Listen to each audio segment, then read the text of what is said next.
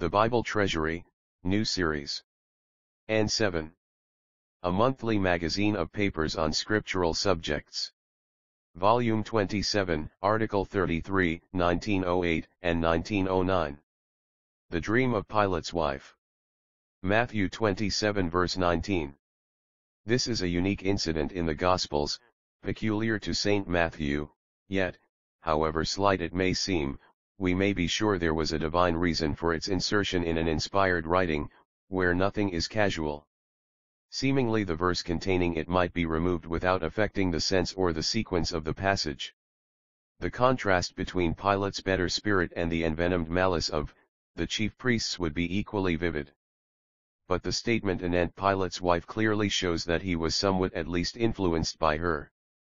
It is well known that such influence was often exerted by women, and naturally exercised as a rule on the side of mercy.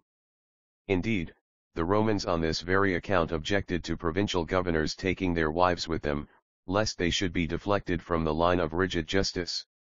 And we know how severe the Romans were, though there was much that was excellent in their discipline.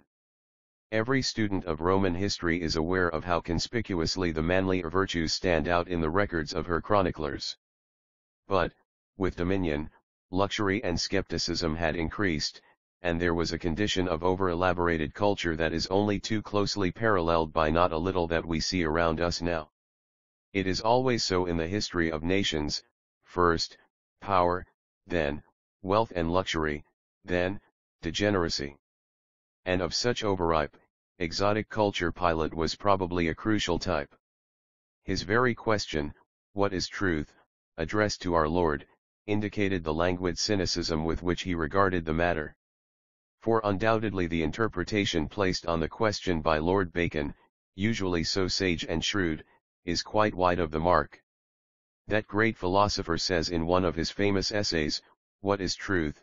said jesting Pilate, and would not stay for an answer. But Pilate was not jesting at all, his question was simply the outcome of his despairing pessimism. Alas! He knew not that truth embodied in a person, in the Son of Man, stood before him. But of this presently. Meanwhile, it is easy to realize how in his wavering mind the admonition of his wife must have reinforced the arguments suggested by his intellectual keenness, and perhaps some vestiges of compassion. But to return to Claudia Procula, the name, according to tradition, of the lady whose disturbing dream is recorded by the evangelist. And, first of all, may we not surmise, for the reasons stated above, viz., that nothing is casual or insignificant in Scripture, that it was not merely superstitious feeling that prompted her action, that her heart, nay, perhaps her conscience in some measure had been reached in God's mysterious providence, and that, if not then, yet in the sequel, she may really have bowed to him who is the truth, as he is the way and the life, the only Savior? Of course, it would be unwise to dogmatize, the evidence is not forthcoming, and speculation, unsatisfactory at all times, is nowhere more so than when indulged in the things of God. We simply do not know, we can only recognize the numerous ways that the Spirit of God has of dealing with men and women, and that dreams at times have played a not unimportant part in spiritual experiences. But it is far from unlikely that Claudia may have seen our Lord. What more probable than that, on one or more of her comings and goings to and from her husband's palace, she may have come across him during his visits to Jerusalem, or even elsewhere. There may have been a great concourse, as on the day when the Lord repaired to the house of Jairus, and when he healed the woman with the issue of blood. We know how dense the throng was on that occasion, and on some similar one the litter, borne by numerous slaves, of the highly placed Roman lady may have been, in modern parlance, held up. Then she may have beheld that gracious presence, and God may have first led her to see something awe-inspiring as well as holy in that just man, either this, or it was revealed to her in the dream itself that he was something far above the common run of men. All this may have been. Now let us turn to the application. I suppose this verse is not very frequently selected as a text. In the course of a fairly long life I have heard hundreds of sermons, some of the best by lips never more to be heard on earth, but never from Matthew 27 verse 19, have thou nothing to do with that just man. Nay, but with him, we must all have to do. Claudia Procula, and her husband the Roman governor, and all mankind, as Savior, or as Judge.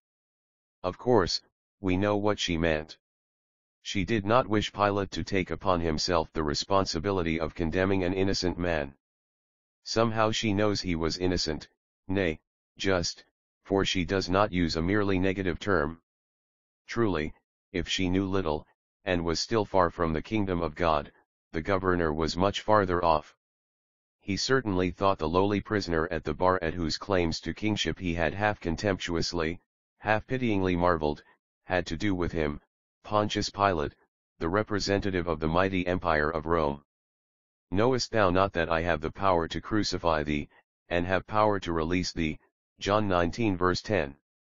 We all know with what divine dignity and calm the blessed Lord replied. No wonder the governor was more and more perplexed. Yes, all of us must have to do with that just man. Blessed are they who have to do with him now, who bow to him now, and prove the value of his precious blood that cleanseth from every sin. Is it not striking how unconsciously Pilate's wife deprecates what is imperative for all of us if we would be saved? Of course, she was right from her limited point of view.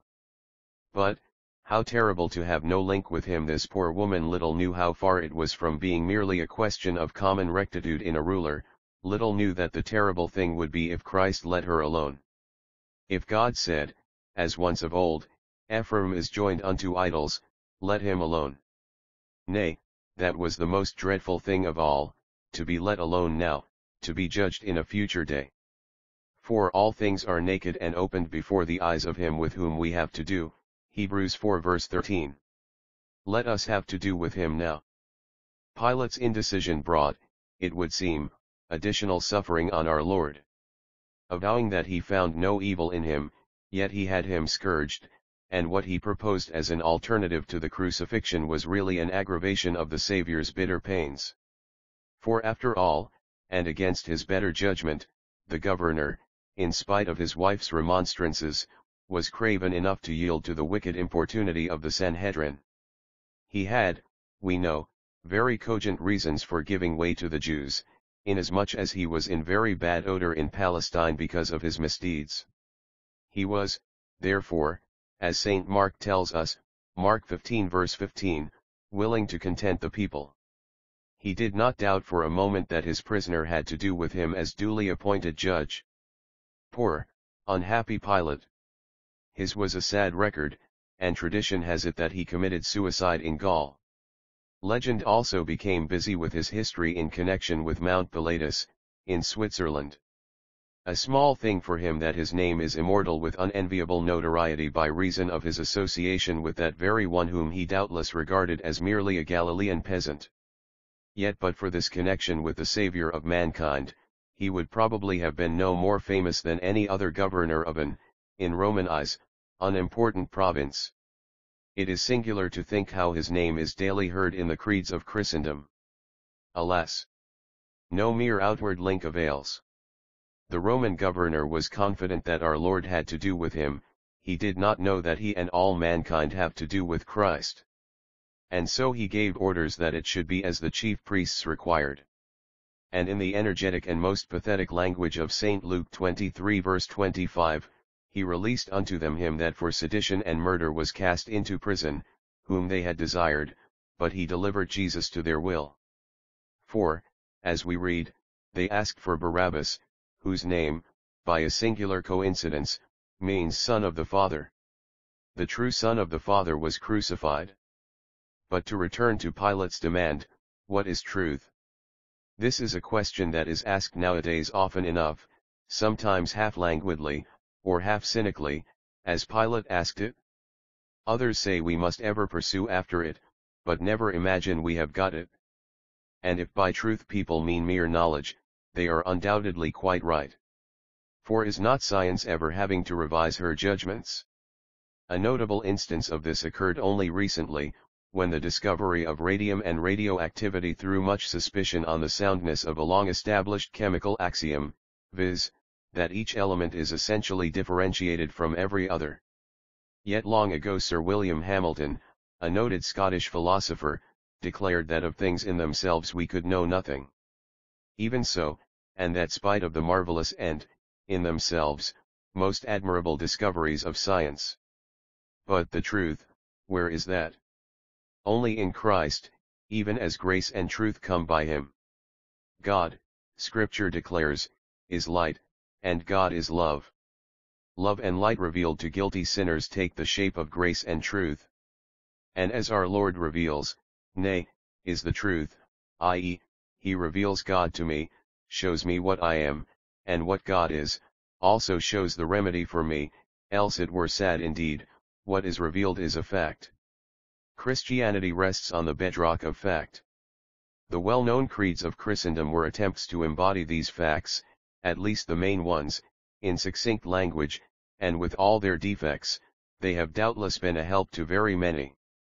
It need hardly be said that no formal recitation of a creed, however correct, can save the soul.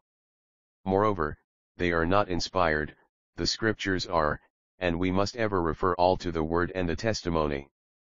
Probably in the past, when few comparatively could read, the salient facts of Christianity were by such means conveniently committed to memory.